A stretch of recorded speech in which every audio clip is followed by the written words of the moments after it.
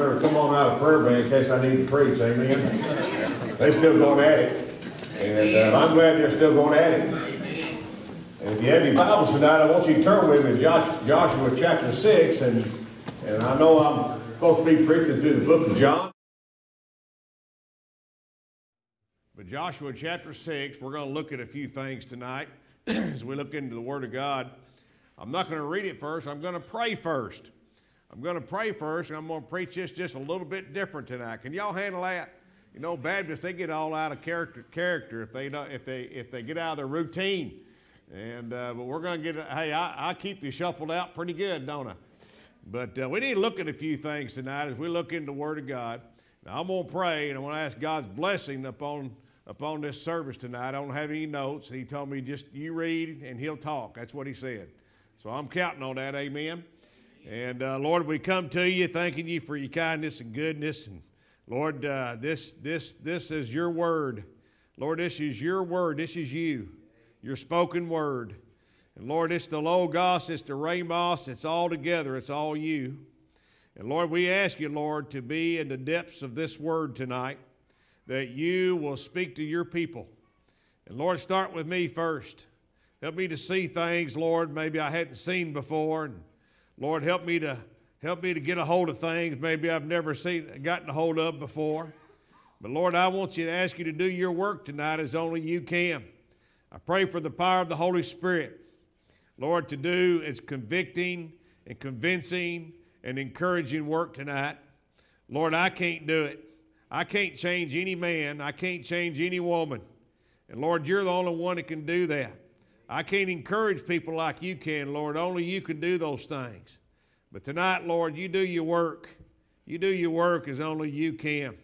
I pray for those men that are still praying in the back. I thank you, Lord, that they have so much that they want to pray about. And Lord, that they're a body, are in unity together back there in the back. And Lord, there's a time of confession and repentance, Lord, that we needed tonight. And Lord, we just lift this all night all up into your hands. Thank you for our youth next door. Lord, thank you for so many that's taking care of our children next door. I want to thank you for them. And I ask you to add to that.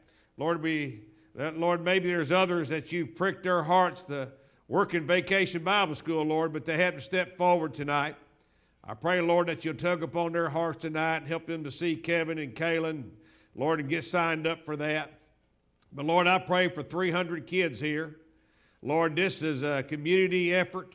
Lord, this for these kids, Lord, there's kids in this community that will never be in church if it wasn't for Vacation Bible School, ever. Lord, this may be the only chance that we get to share the gospel to them. This may be it. So, Lord, help us to be sensitive to that as we pass out those flyers and as we invite people. And, Lord, that your will be done. So, Lord, we lift this night up in your hands. And for someone here who don't know you as Savior, Lord, do your work tonight. Be at the youth tonight in a special way. I pray that you'll sit down with them. Thank you for such a wonderful church camp. Thank you so much for saving 13 kids. And, Lord, for all the other decisions that were made. Lord, it's amazing how you can take a handful and make so much work out of that. Lord, we praise you tonight. We honor you with our lives. In Jesus' name I pray, amen and amen. I'm going to take my little jacket off tonight. I'm already kind of worked up hot, amen. And let me start in tonight. We're going to start in Joshua chapter 6, and we're going to start in verse 1. Now Jericho was straightly shut up because of the children of Israel.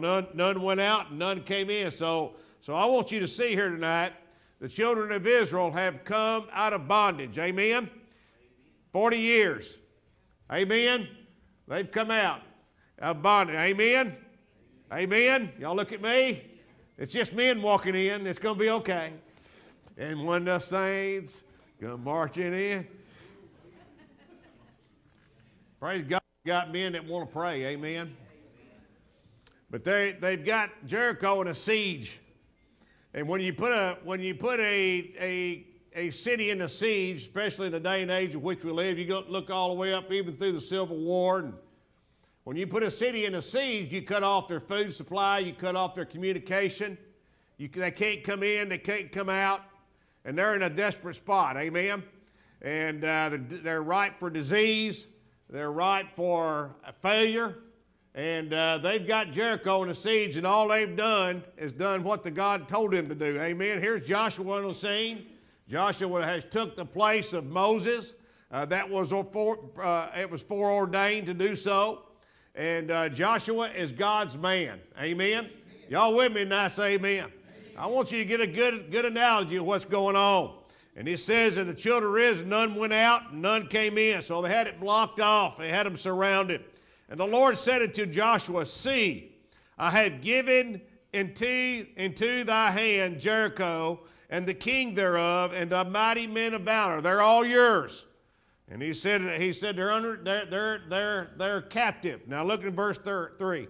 And you shall compass the city. All you men of war, go around the city one time. Thus shalt thou do it for 6 days. So one time, they're going to go around the city one time a day for 6 days. Y'all with me now? Say amen. Now you see what's going on. Now some of you say, well, you know, you talk about when they walked around Jericho and Jericho fell. Listen, a lot of people are brand new. A lot of people have never grown up under the Word. They don't know about Jericho. That's why I'm preaching on tonight. Amen? And you need to understand that, and you need to understand why it's formulated like this, that you can't just presume that somebody's going to know what we're talking about. That's why we preach the Word. Amen? And we're instant in season and out of season. He said, you'll do that for once a day for 6 days. Now watch. And 7 priests shall bear before the ark 7 trumpets of ram's horns. And the 7th day you shall compass the city 7 times, and the priest shall blow with the trumpet. So he said, now the 7th day, you're going to go around the city 7 times, amen? And it's going to compass the city, and the priest shall blow the trumpets during that time. Now, why are they going to do that? Here in verse 5. And it shall come to pass when they make a long blast with the ram's horn, and when you hear the sound of the trumpet, and all the people shall shout with a great shout, and the wall of the city shall fall down flat, and the people shall ascend upon every man straight before him. Y'all with me? Say amen. Now he's told them what to do, and he's told them what's going to take place when they do that, when they're operating out of obedience. Are y'all with me? He tells them exactly what to do, and they go do it. Now, I want you to see it.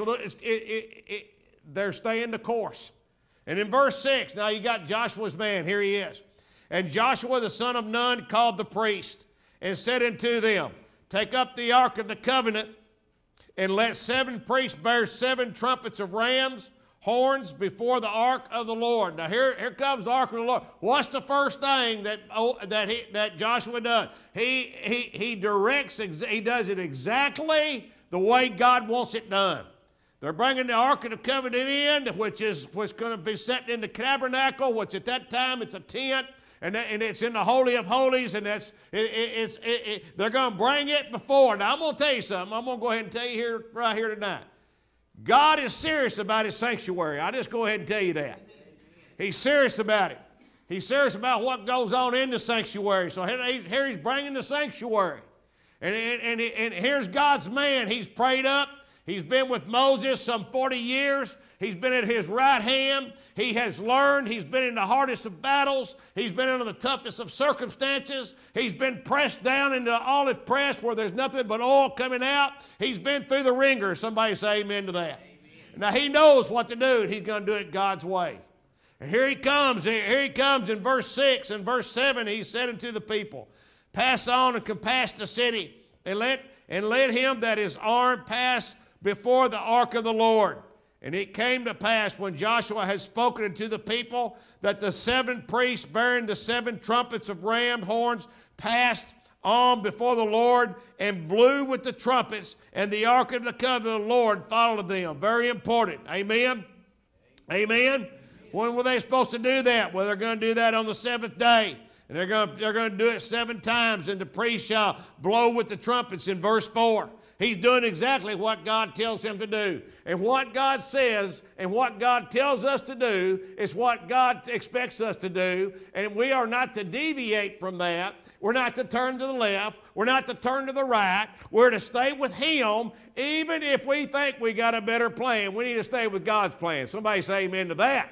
Amen. Now watch. And the armed men went before the priest that blew with the trumpets. And the rearward, the back people came after the ark, the priest going on and blowing of the trumpets, just like God told him. And Joshua had commanded, Joshua had commanded the people, saying, "You shall not shout, nor make any noise with your voice, neither shall any word proceed out of your mouth." They used duct tape. "Until the day that I bid you shout, then you shall shout." He told them, all be quiet. We're going to be quiet. We're going to do what God tells us. Amen. We're all walking. 2 million people being quiet. Miracle. And the ark of the Lord compassed the city. I'm telling you, God's serious about the sanctuary of God. I'm just telling you. You need to get your eyes on that.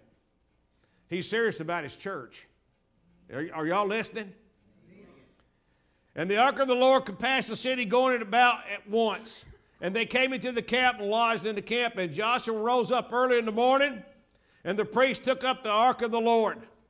And 7 priests bearing 7 trumpets of ram horns before the ark of the Lord went out continually. He's doing exactly what God tells him. Amen? Amen?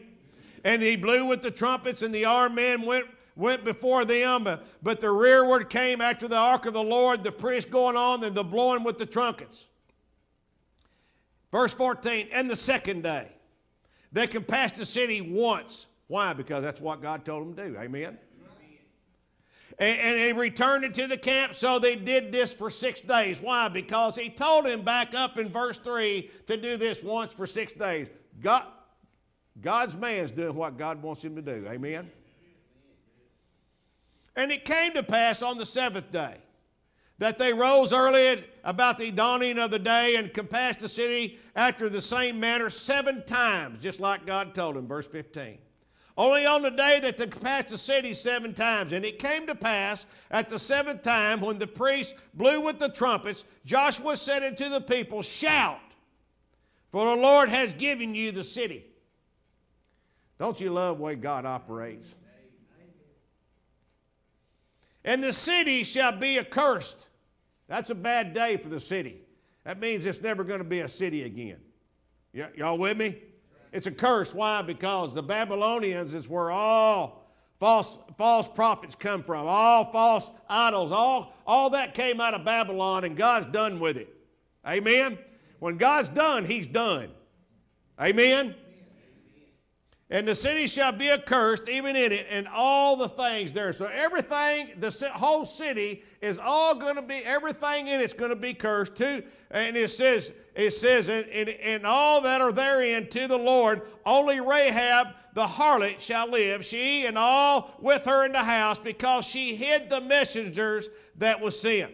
"And you in any wise keep yourselves from the accursed thing." Keep yourselves from the accursed thing. Keep yourselves from the accursed thing, lest you make yourselves accursed. Lest you make yourselves accursed. Lest you make yourselves accursed. I'm sure you had to say it multiple times to the 2 million Jews there. Amen? "And when you take of this accursed thing and make the camp of Israel a curse, and they trouble it." So He tells them, don't take anything out of that city. Not everything's going to be cursed. Now He's going to consecrate some things for the sanctuary. But He tells them, don't you take anything out of that city, because the city's accursed. Everything that's going to come out of it is a curse. And if you're with me, say amen. "But all the silver and the gold and the vessels of brass of iron are consecrated." Now notice that word consecrated. You may have a different translation.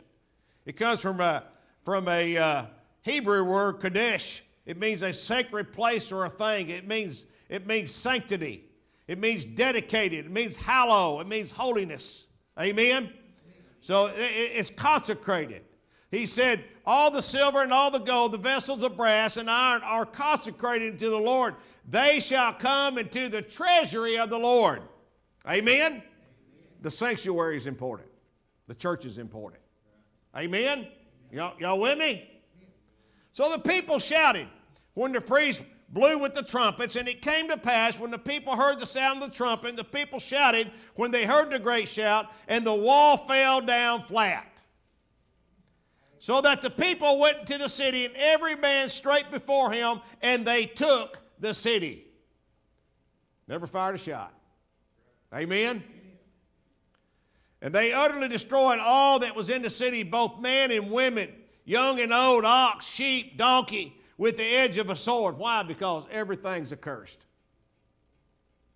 And Joshua had said unto the two men that had spied out the country, go into the harlot's house and bring out this the woman and all that she has, as we swear unto her. And the young men that were spies went in and brought out Rahab and her father and her mother and her brethren and all that she had. And they brought her out of all of her kindred and left them outside the camp of Israel. Amen. They done what they told Rahab they would do this, and they're doing what they said they would do. Amen. And they burnt the city with fire and all that was therein. Only the silver and the gold and the vessels of the brass and iron they put into the treasury of the house of the Lord. Why did they do that? Because that's what God told them to do. Amen. And Joshua saved Rahab the harlot alive, and her father and her household, and all that she had, and she dwelleth in Israel, even to this day, the day that this is wrote out of Joshua. Amen? Because she hid her messengers from which Joshua sent to spy out of Jericho. Now watch. And Joshua adjured them, commanded them at that time, saying, cursed be the man before the Lord that rises up and builds this city Jericho. He shall lay the foundation thereof, his firstborn and his youngest son shall he set up the gates of it. So the Lord was with Joshua, and his fame was noised abroad through all the country. Now how powerful is that praise tonight? God told him what to do, and they praised. Amen? And that city was cursed, and it will never be built back again. If it was, it's going to be cursed again. Because that man's going to be cursed that did it. Y'all with me? Now, I want you to look with me in Joshua chapter 7, verse 1. But the children of Israel committed a trespass in the accursed thing. They done what God told them not to do. Where's Joshua? He's doing what he's supposed to be doing. But here we are. He says, for Achan, the son of Carmi, the son of Azadai, the son of Zerah, of the tribe of Judah, took of the accursed thing. He took of the accursed thing. He took of the accursed thing. He took of the accursed thing. And the anger of the Lord was kindled against the children of Israel. So here we are. We got one man that done exactly what God told him not to do, but God's angry at all of Israel. I remember when my son played football, he was a running back, but when they did kickoff, him and two other guys were back there in the back, and sometimes he would receive the ball and run. The other two were the speedsters. He was kind of he wasn't quite as speedy, but he had a little quickness. But anyway, he was back there. The ball came to him. And he made a beautiful catch, and he ran down through there. He rolled, and about 50-something yards down the field, they got him down.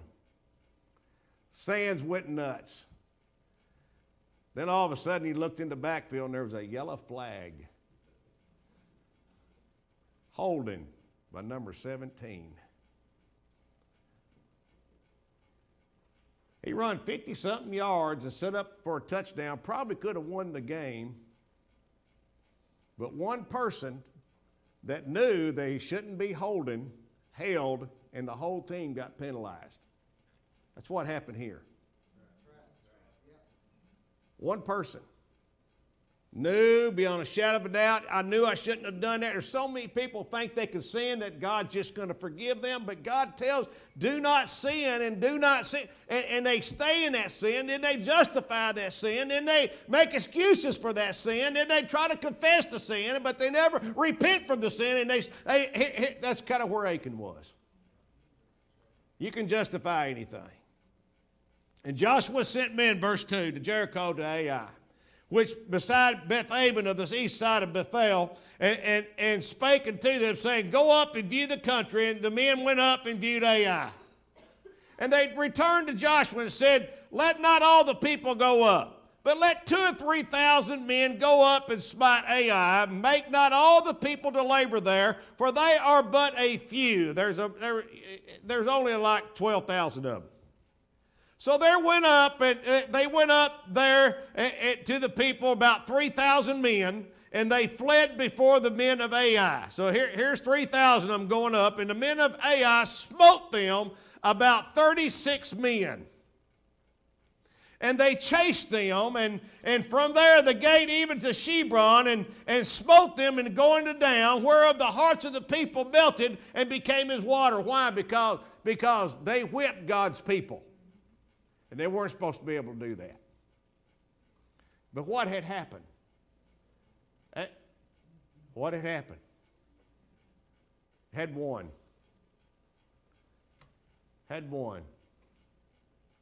that done what God told him not to do. And Joshua rent his clothes. He tore his clothes, and he fell to the earth and face upon the ark of the Lord until the evening tide, and the elders of Israel and put dust upon their heads. They went into a time of prayer and fasting and getting right with the Lord, because they knew something was wrong. Amen? What was God's man doing? He was praying. And Joshua said, alas, O Lord God, wherefore hast thou at all brought these people over Jordan to deliver us into the hand of the Amorites to destroy us? Would to God we be content and dwelt on the other side of Jordan. Hey, Lord, did you just bring us across the river just to destroy us over here? We've been better off staying in the wilderness. And, O Lord, what shall I say when Israel turneth their backs before their enemies? For the Canaanites and all the inhabitants of the land shall hear of it, and they shall ever on us around, which means they shall surround us and cut off our name from the earth. And what will they do unto thy great name? Listen, they're going to compact us. They're going to destroy us. And listen, we're supposed to be your people. We're supposed to have your hand of power upon us. What are they going to be saying about us? It's all going to get out, and we're going to be weak, and they're all going to attack us. And your great name will be destroyed. Y'all with me?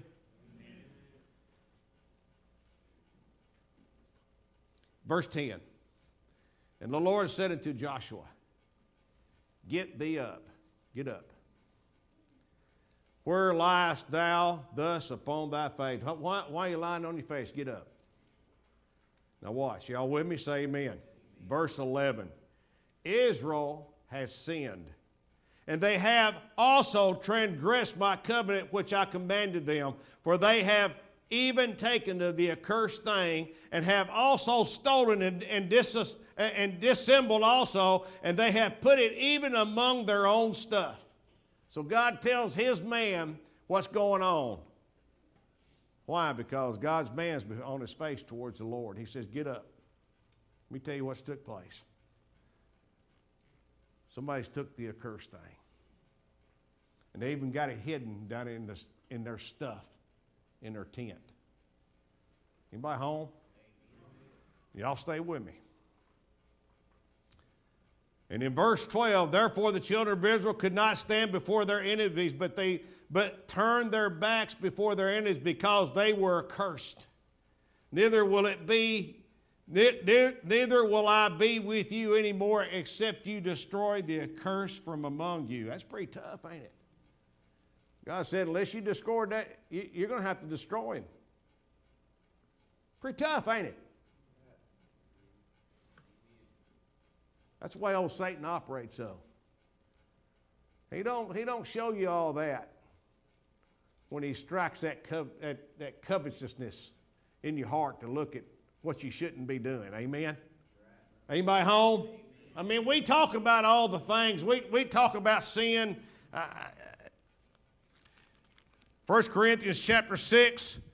Let me see if I can find it right quick. It says, verse 9, know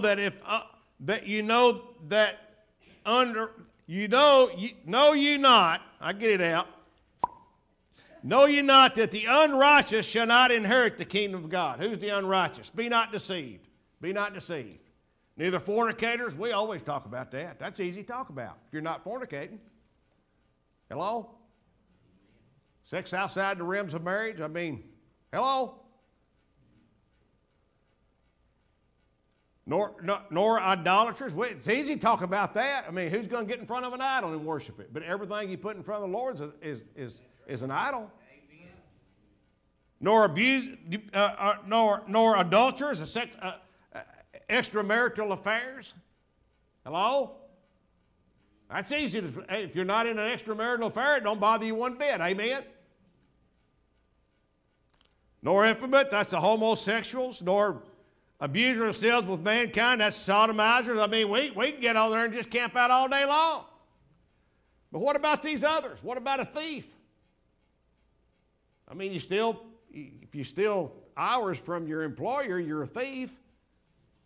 If you don't do what you're supposed to do, you're a thief. Amen? I mean, I remember this old coach, around the year 2000, there was a coach, and I'm not going to tell you what school he's from, but he laughed because his uncle was the treasurer at one of these churches, and after they took up the offering and went back and counted, he'd go back with his uncle and go count the money, and he'd keep out a 20 every service.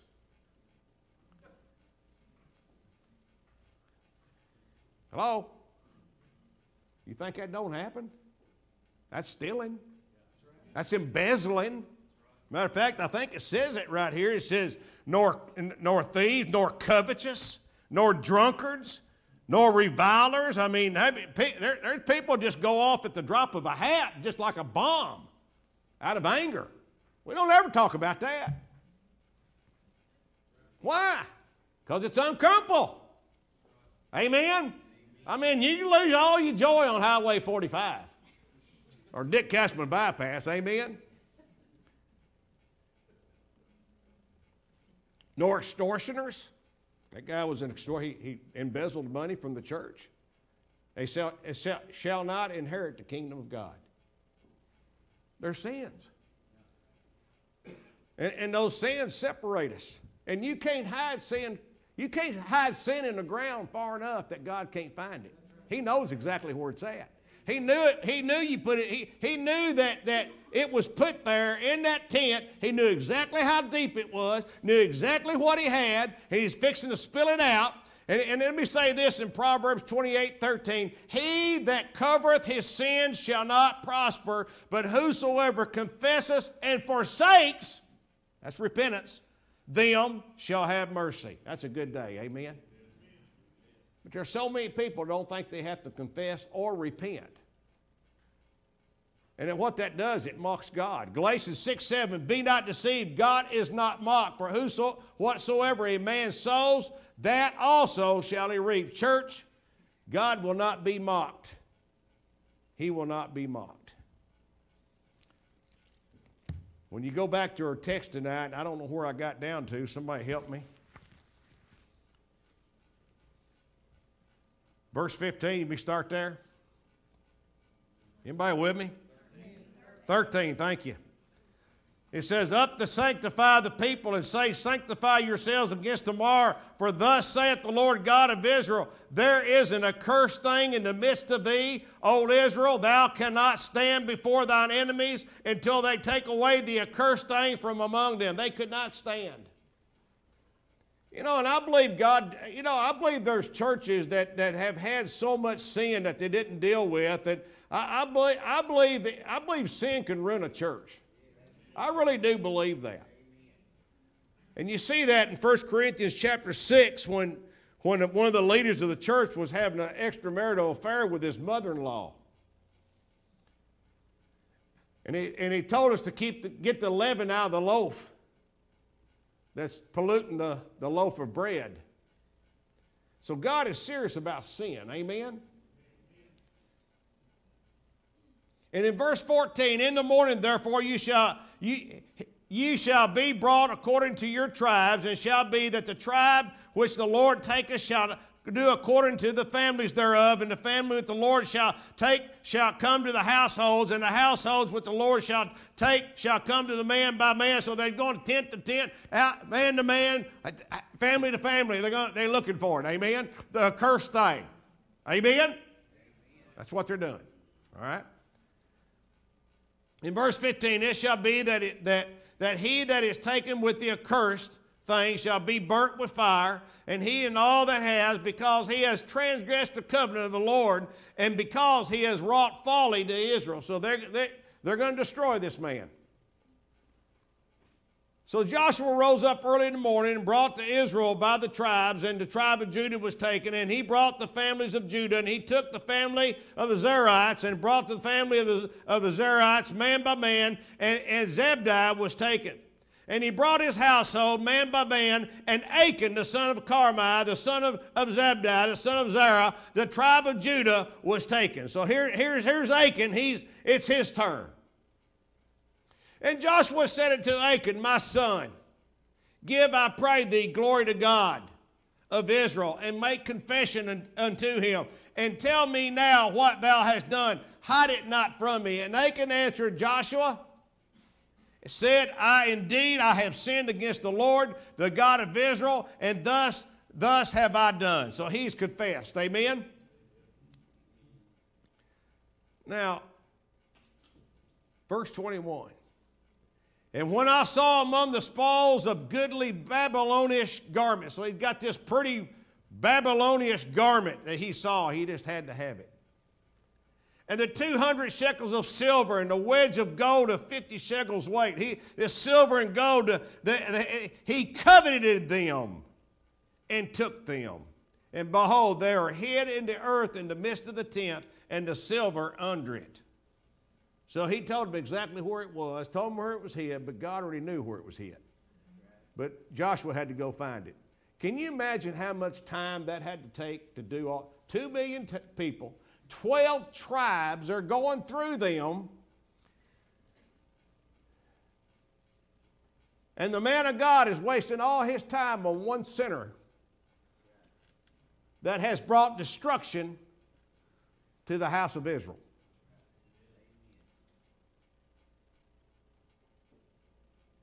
You know, it's amazing. People teach, they pray all week long, they study, they teach, they get things ready, they teach Sunday school, and they put their hearts into it, and they grow into it, and everything people do, they grow into it, and every person that has things to do, they put their hearts into it, and then you got one or two that just want to live in sin. And they think everybody else don't know it. Amen? Anybody home? There's three people that already know it. God the Father, God the Son, and God the Holy Spirit. So you're already in trouble. Amen? And when you have sin, if you confess that sin and repent from it, and if there's nothing else hid in it, then God will release you. But so many times people hide things in that. Like Achan. Hello? I told you God's just going to tell me what to say. Amen? In verse 22, and Joshua sent messengers, and they ran into the tent. Behold, it was hid in the tent, the silver and under it, and they took them out of the midst of the tent and brought them into Joshua and all the children of Israel, and they laid them out before the Lord. They took the things that were supposed to be put into the treasury, and they laid them out before the Lord. And Joshua and all of Israel with him took Achan the son of Zerah Zerah and the silver and the garment and the wedge of gold and his son and his daughters and his oxen and his donkeys and his sheep and his tent and all that he had and all that he had and all that he had. And they brought them into the valley of Achor. I want to tell you something. Sin is just not worth it, because it will affect your family. It will affect everything about you. It'll affect every aspect of you. And sin will hurt everybody if it's not confessed, if it's not lined out, if it's not repented from, totally repented from, and walk the straight walk, then it will come back to bite you in another form. It's going to come right on down the line and keep biting you. What you sow is what you're going to reap. Just let that soak in a minute.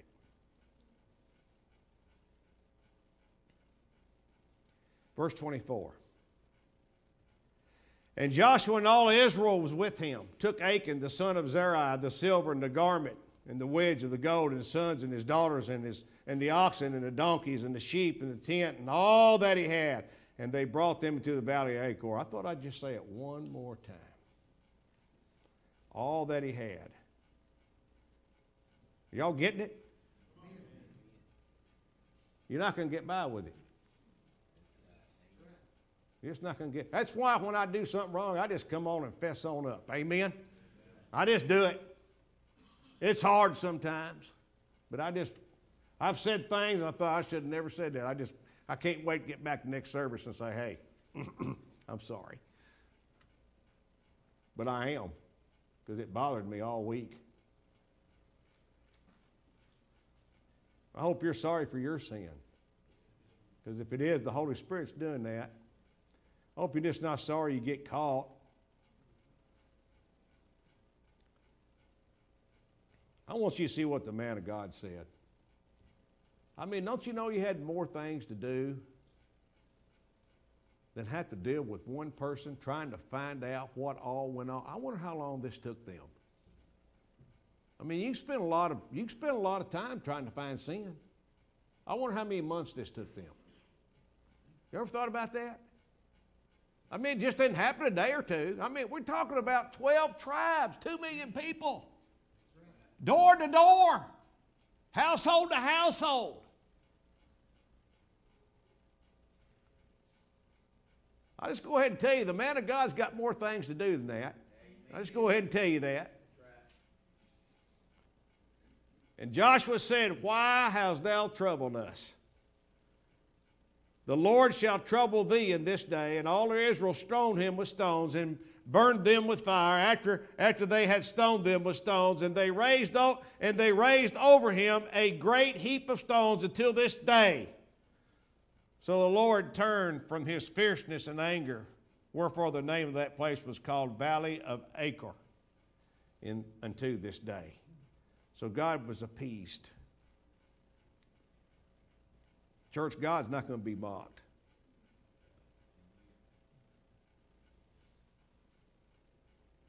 You can't bury sin deep enough. You got to truly get it out, and you've got to truly repent from it. In Acts chapter 5, there was another instance that in verse 1, you don't have to turn there because I'm closing. There's a certain man named Ananias and Sapphira, his wife. They sold a possession. They had seen Barnabas sell a tract of land, and he brought it and laid it down at the church, and they were so impressed because so many people talked about it. And I guess you could say that Barnabas was they kind of glorified him for doing it, and they kind of wanted the same glory, so they conjured up a little lie, just a little lie, just a little one. When you don't tell the whole truth, it's a lie. When you hold back from the information, don't get it all out, it's a lie. It's still a lie.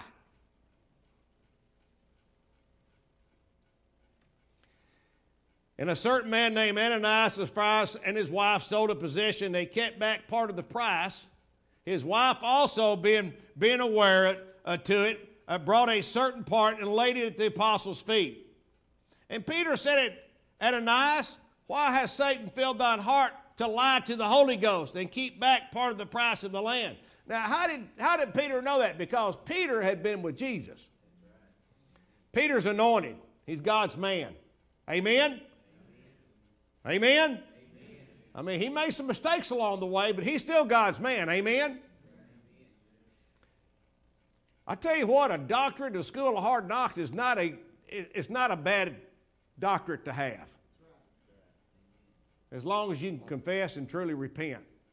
Amen? He says, so why'd you hold that part of the price of the land? While it remained, was it not thine own? And after you sold it, was it not there in their own power? What hast thou conceived this thing in thy heart? Thou hast not lied unto men, but unto God. You've lied to God about it. And Ananias, hearing these words, he fell down and he gave up the ghost, and great fear came upon all them that heard these things. So he died because he lied to God. Lied to the Holy Spirit. Well, I sold this land for $20,000. Really, he sold it for $40,000. And he brings it here. I sold this land for $20,000 here. Give me some glory. But he really sold it for $40,000. He lied. It's a lie. Amen? And every good man, he has to drag his wife right through the sin. Hello. Here it is, verse 6. And the young men arose, wound him up, and carried him out, and buried him. It was about the space of 3 hours afterwards, and his wife, not knowing what had done, came in. Here comes his wife. She has not a clue. She's clueless. She's clueless. But he's done set her up. And it was about the space of 3 hours after his wife, not knowing what was done, came in. Peter said unto her, tell me whether you sold the land for this much.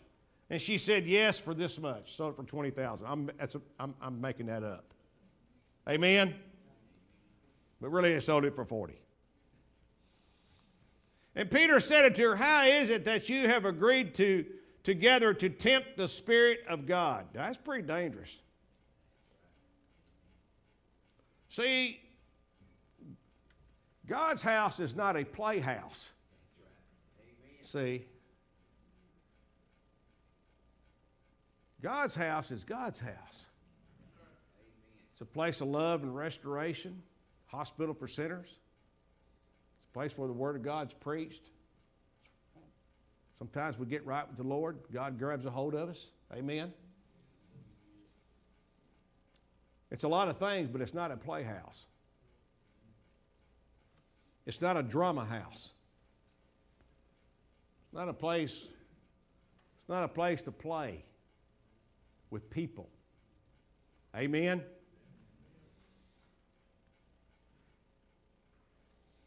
And in verse 10, then she fell down straightway to her feet and yielded up the ghost. She died. And the young man came in and found her dead, carried her forth, buried her by her husband, and great fear came upon all the church and upon the many that heard these things.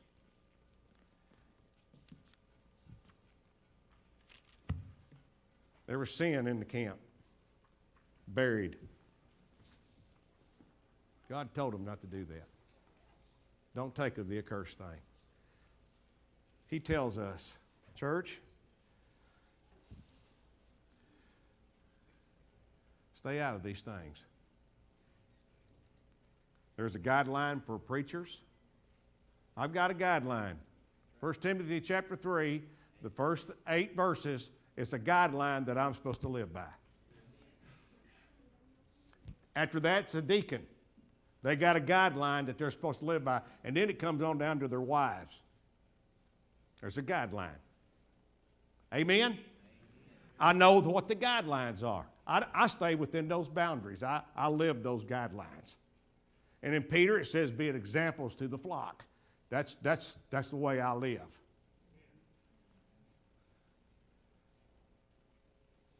But when there's playing around going on, and it affects people, God's not going to tolerate that mess. That's all I got to say tonight. I'm not talking to anybody. I'm not talking about an episode. I'm just saying, tomorrow morning when I get up, I'll be out on the mission. I'll be out on the field. I'll be doing what I'm called to do. And my hands will be on the plow. Anybody home? And God expects His people, the body, that's supporting, because He's the head of the church. Amen? He's the head. Now, would you want your body playing around? Would you like your feet to be playing around with somebody else's hand? Would that not be creepy? Hello? He wants you to keep your hands on the plow and move forward, don't He? He's called us not. He said we're all part of the body. We're all necessary. Amen? He's the head. And if there's sin, you can't bury it deep enough that I don't know about it. I preached what God wants me to preach tonight. And you know what He told me? He said, you may have to preach it again Sunday. I thought, well, I've never done that in 12 years. 13 years, I've never done that. As for now, I'm going to preach this again Sunday. Is that not weird? Never told me that before. He said, you may have to preach it Sunday. Okay. So I'll preach it twice. I may preach it 3 or 4 times. But when God tells me to preach it, I'm going to preach it. Amen? Amen? We need to get the sin out. We need to get the sin out. And let God operate. God wants to save people. He wants to add to the church. He wants people to grow spiritually.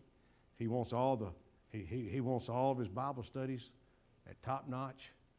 He wants it all just like He wants it. Amen? Let's pray tonight.